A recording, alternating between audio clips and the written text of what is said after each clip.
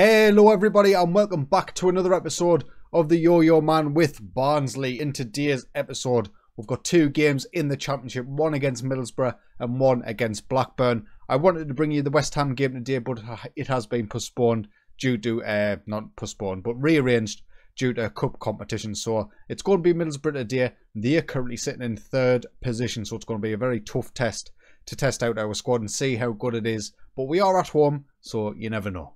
Following on from the draw against Reading in the league, we then went to the League Cup first round at home against Tranmere and managed to come away with a 3-1 victory. Malik Wilkes with 2 goals and Apo Halmir with 1 goal. Both players who don't regularly start for me, but they got some game time today and they did well. Next up was an away tie against Huddersfield. It was a pretty even game, to be honest. Gonzalo Ramos put us in front 11 minutes in. Then Nasser Shadley missed a penalty for Huddersfield to level things up in the 38th minute. And they sort of collapsed after that. Sebastiano Esposito and Ian van der Heerde getting the other goals to see us through safely. We then went away from home against Wigan and won 2-0. Ian van der Heerde and Esposito with the goals. Crystal Palace up next, freshly relegated Crystal Palace, and we absolutely smashed them 4-1. Dimitri Basoli with the penalty in the 40th minute. Alex Mowat with 2 goals from central midfield, and Marcel Tisserand with his first goal for the club. We then faced Premier League opposition in the League Cup second round and we went through on penalties. It took a Bruno Costa 89th minute equaliser after Guido Carrillo had put them in front 8 minutes in from the penalty spot. But we won the penalty shootout and we are through, beating Premier League team. And we dominated them as well. Absolutely delightful. And finally was a home game against Lincoln City, which we absolutely dominated and won 5-0. Sebastiano Esposito with a hat-trick, Reece Nelson with 1 and Gonzalo Ramos with the other. So this is how the Sky Bet Championship looks after those run of fixtures. We currently sit top of the table, 2 points clear from West Ham and only 3 points clear from today's opponent, Middlesbrough. We will be facing Blackburn in the other game, who are struggling right now, only on 6 points after 7 games. So if we can get a good result against Middlesbrough and Blackburn today, maybe we can pull ourselves away a little bit more. So this will be the lineup for today's game. Jamal Blackman will start in goal. Kavaria makes his return after injury. This will be his first start since he got injured. Batella and Halmir will be our centre-backs, as Tisserand is struggling a little bit with his conditioning, so I didn't really want to risk him in case of injury. Tony Herrero will start at left-back. Dimitri Basoli in the defensive midfield role, Moat in the centre, Ian van der Heerde, Gonzalo Ramos and Reece Nelson in behind Esposito. Now, Middlesbrough caused us numerous problems last season. I'm pretty sure they beat us in one game. But Britta Sombolonga, I remember scoring against us. They've still got a very good side for the Championship. But I think we at least match them now and maybe we can get a win. Out of all the players we signed in the summer, Esposito has been an absolute revelation for us up top. Hopefully he can continue his good goal scoring form today. He did win Player of the Month for August as well with 8 goals in 7 games. But the highlight is not exactly what we want to be seeing right now. Middlesbrough on the attack. We managed to get rid of it somehow. Reece Nelson with the header on. But they can maintain their possession and the pressure on this right hand side through Rafael Camacho. We're out of him. It's back to Paddy McNair. Mowat comes in and pinches it, and Reece Nelson now can come down this left hand side. He's run the entirety of the pitch here. He gets to the byline. He's going to whip it back. He doesn't. He gets tackled by Paddy McNair. And is it going to actually be a Borough counter attack? Very, very much end to end stuff. Patterson has found himself in behind our defence. He goes for goal. Oh, Jamal Blackman. Come on, son. You should be doing a lot better with that opportunity. But he palms it back out to Jamie Patterson and he gets the first goal of the game, his first goal of the season, and he puts Middlesbrough 1-0 up. We sort of fell asleep there after the counter-attack from us. Jamal, less said about that the better. Rebound goal for Middlesbrough, not ideal start, 1-0.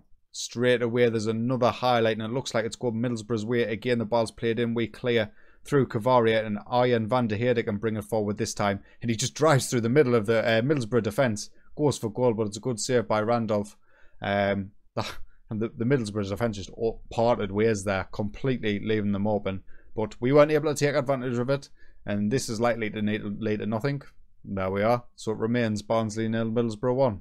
We're going to go off attacking and go to a more balanced team mentality. Middlesbrough are dominating the game in terms of possession and shots right now, according to the match stats. So we need to get into the game more, keeping possession a little bit better, and hopefully being able to craft some chances because this first half has been pretty dire. And there we have it for the first half. Middlesbrough in a little bit of domination from them, really. Not ideal, especially at home against a well, we're not in the title challenge right now, but we could be.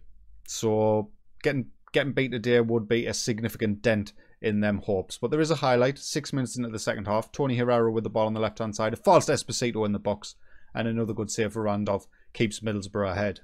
Reece Nelson with a free kick from deep. He plays it in. It's cleared by the Middlesbrough defence. They've got nobody up top, but Tavernier can bring it forward and wait for some support. Bisoli, though, gets in there and does his job in defensive midfield and wins the ball back. Reece Nelson in behind for Esposito. Oh, man, please.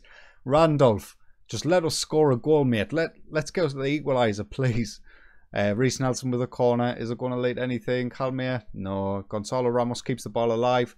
Plays it to Bisoli, who goes for goal. Nah, this is not going to be anything.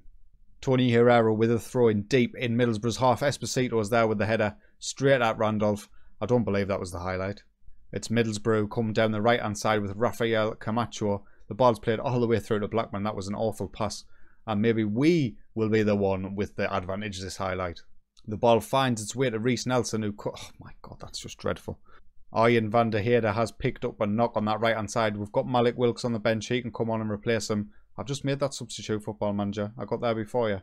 You know what? If we are to get beat today, I'm not overly concerned about it. You know, we have started fantastically. We've got a lot of young players, a lot of new players as well who need bedding into the team, increasing our team cohesion. So it's not the end of the world if we get beat, but ideally we wouldn't. Reece Nelson with a free kick. Plays in back post. David Patella's there.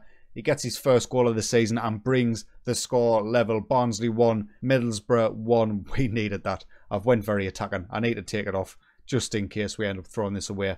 But we have been banging on the door this second half, and I think that goal is thoroughly deserved.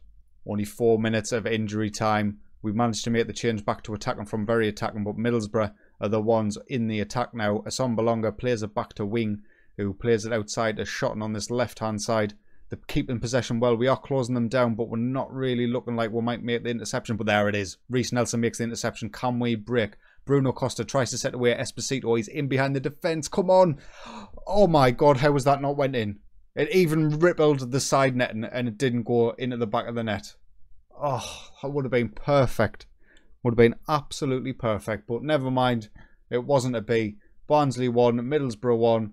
I think we can feel a little bit aggrieved with that after the second half performance. First half we were dreadful. But at least it was a point and not a defeat. I just need to see the Esposito chance again. 91st minute, Esposito breaks through the back line. And this here, that's in. I don't care what Football Manager says. That is in. Just, why? Why is it doing this to me? Why? Let's slow this down. Let's play it. Esposito, that's... Oh, maybe it isn't in. Obviously it isn't in. It hits the post. But it should be in. I refuse to believe. Van der Heerde is out for 4 months. Oh my God, what an absolute disaster. He was just, you know, he was getting better so well. And now it's going to ruin his development. And he's probably, if we are to get promoted this season, after this injury, he's probably not going to be ready. 4 to 5 months. Absolutely unbelievable. I'm absolutely gutted about that. Malik Wilks now has the opportunity to boost his value. He's going to get plenty of game time now, but that is absolutely gutting, losing him. So we're back for the Blackburn game away from home. We have been forced to make a couple of changes, obviously. Try and put that Arjen van der Heerde injury behind me. Malik Wilks comes in on that right-hand side. Bruno Costa comes in for Gonzalo Ramos as he's struggling a little bit. 90% a little bit too low for my liking. But otherwise, Tisserand comes back in at centre-back as well. Cavaria keeps his spot at right-back. Tony Herrera the same at left-back. And I think this is how we're going to start. So let's submit the team and get the kick-off. First highlight of the game. It's a corner to us cleared, but we keep possession. Moat on this right-hand side. Plays it back to Tisserand. Don't lose the ball. Please don't lose the ball. Cavaria switches the play to Bisoli. Tony Herrera finds Reece Nelson. Reece Nelson really needs to step up now. Now that Arjen van der Heerde is no longer going to be with us for 5 months, he needs to start really producing the goods. He hasn't really done it so far. He's more than capable. He's got the attributes, but we haven't really seen it just yet. Another highlight now. Jadas with the corner for Blackburn, cleared by Tisserand, and Bruno Costa brings it under control and just calms everything down, which is exactly what you like to see. Cavaria Plays the ball for Wilkes down this right-hand side. He's got Esposito in the box. He tries to find him. It's a poor cross in the end, really. And don't tiss around. Well done, my son. Moat with the ball over the top for Wilkes on the right. And Esposito was there from post. And he goes just wide. Another corner. This time it's Bruno Costa take, and it's cleared. Only as far as Basoli. And oh my God, what a goal this is. If this isn't goal of the season, we must have scored some absolute corkers. Bruno Costa here with the corner. It's cleared. He's backtracking. First time volley. That is absolutely beautiful. Reminds me of John McGinn's goal for Aston Villa.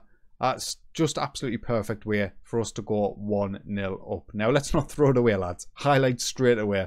And that's never usually a good sign. Nyland with the ball over the top. Batella deals with it expertly. And Tony Herrero tries to set away Esposito. Does he drag the defender back or does he time warp? I have no idea. But it goes wide.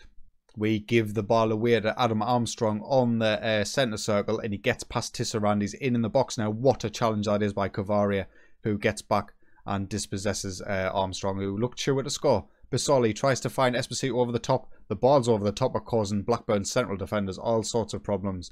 Unfortunately, we couldn't capitalise and we retain possession. Though Tony Herrero finds Esposito with the ball over the top. Nyland with another good save. It was offside anyway, but again with the balls over the top.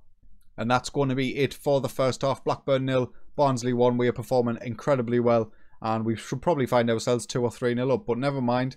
We'll continue trotting along and see if we can get some more goals. First highlight of the second half comes 60 minutes in. Tony Herrero with the cross.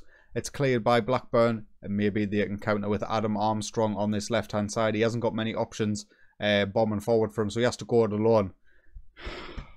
And he does it alone.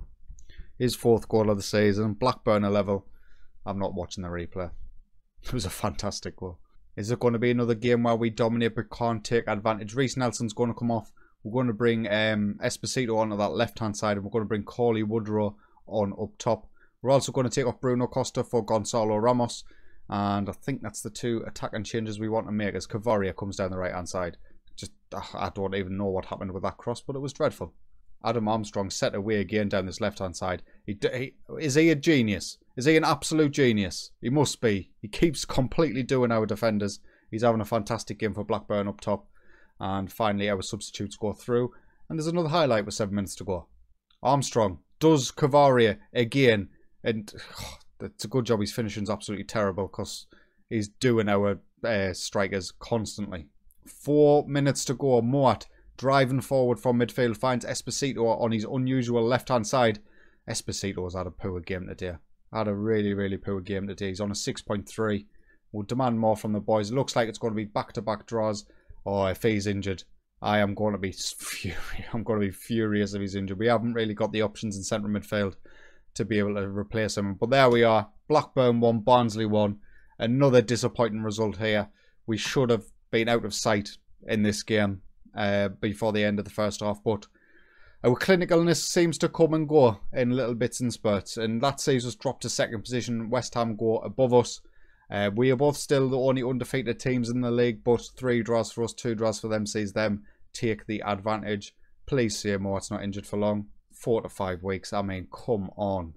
We've got at least 2 players, probably 3 players on long-term injuries who would be starting. If the game wants to do me like that, then fine. But whatever. But anyway, looking forward to the next episode. I do want to bring you a West Ham game, so it's going to be West Ham Leeds in the next episode. West Ham away from home should be a big game.